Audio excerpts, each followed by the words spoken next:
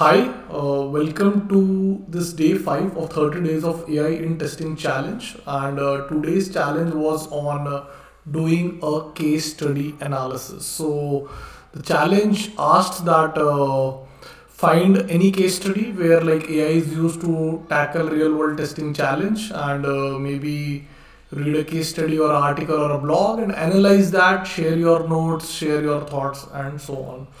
What I did, like all the previous times, I have added this context, which talks about the source of my case study, which is ChatGPT sucks at testing by James Bark.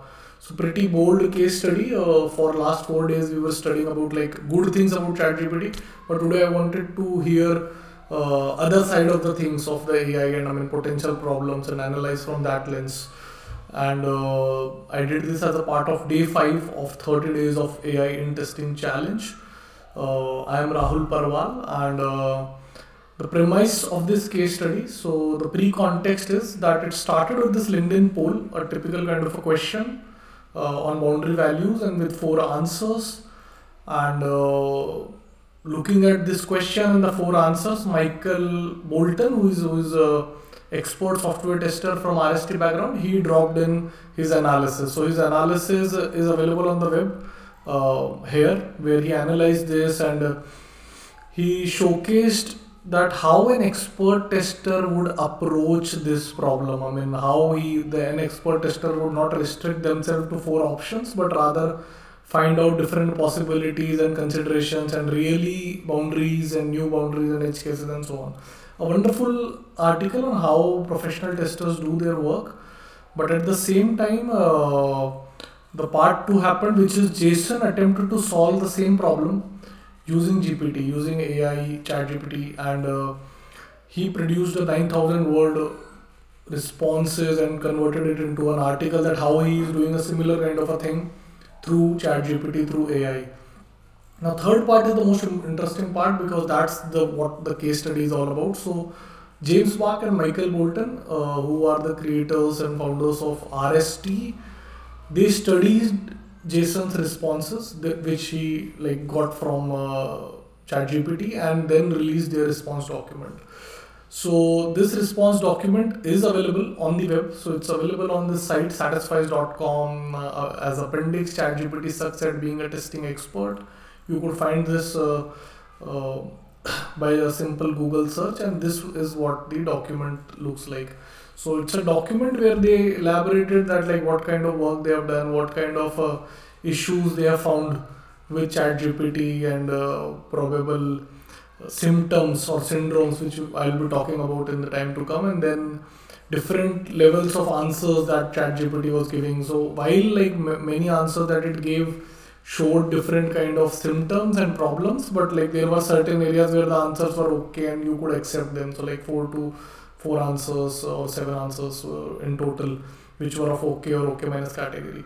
So this whole document is about just 3 things. So first is, I mean, Jason's prompt. So what prompt and prompt engineering he did and tried here.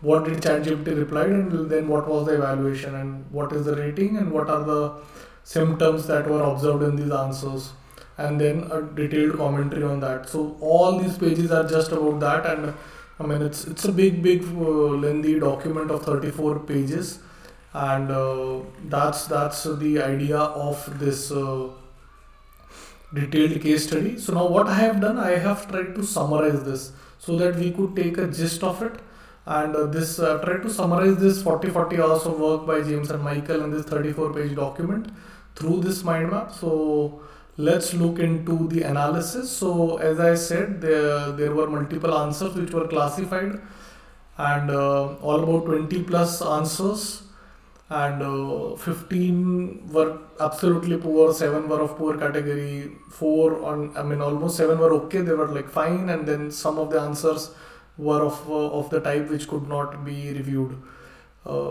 Then GPT LLM syndromes that were discovered. Now this is the most interesting part that comes, which is like these GPT AI LLM chatbots, although they say like they have artificial intelligence, but they lack these human aspects. And what are these human aspects? So first is incuriosity. So it avoids asking you a question or does not seek clarification. So while it can do a good job at giving you some questions, probable questions to ask others, but like it itself doesn't ask you those questions or seek clarification. It just assumes things. It just creates context. So that's one problem.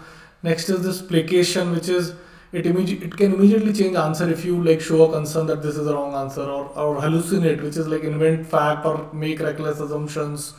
It could get a little arrogant with you in discussions. It could give you factually incorrect data. It could do mathematical errors, because all in all, I mean, GPT is working on strings. I mean, it cannot actually do mathematical computations and so on. So it relies on the data that it has, and this kind of issues can happen. Capriciousness, which is I mean, will not even give you consistent answers for the same prompt. So I mean, tomorrow if you ask it the same question, maybe the answers will change.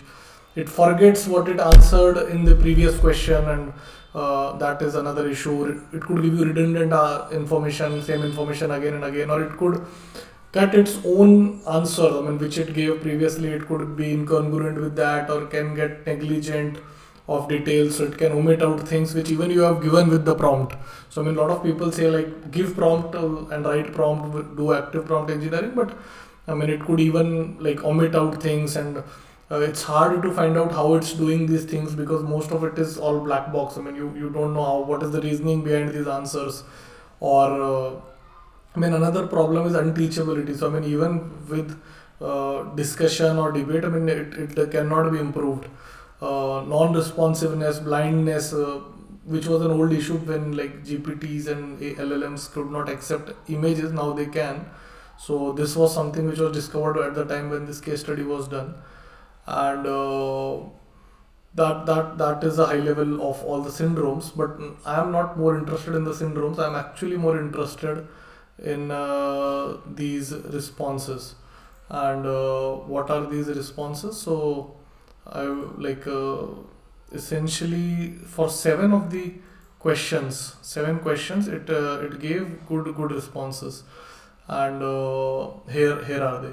So if you ask it to generate critical questions about the context, it could give you some good context revealing questions for your use case. Similarly, I mean, if you ask it to cite areas where test ideas might be missed, it works as a good booster for your edge case testing or your overall test coverage. How can you improve that? A wonderful case is if you ask it to share similar product stories or failure stories, because you want to prepare a case for your bug advocacy or test advocacy, or risk share potential risks. So I mean, if there are similar issues that have happened and it's in the database, I mean, it could create and share you some stories or potential problems that can happen.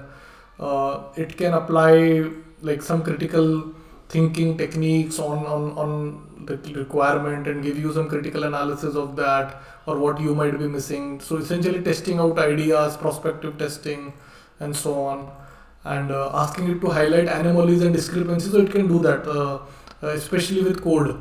So it could highlight like what are the issues and possible discrepancies. So maybe a flag tool, I mean, which could flag potential problem, and then a human looks into that and tells that are they really and genuinely problem or not. And then asking for specific test cases or test data for specific generic use cases like localization, internationalization. So a lot of material already available on that. So what kind of things or common things that you can try. So such kind of basic testing info, I mean, it could be a booster for that. So these are like good potential areas where I see like a lot of possibilities with ChatGPT. But at the same time, I mean, I don't see much testers using these possibilities. So I mean, yesterday we learned about like not restricting ourselves, and I mean, these are new areas that are really potential, and we can use them and leverage through AI.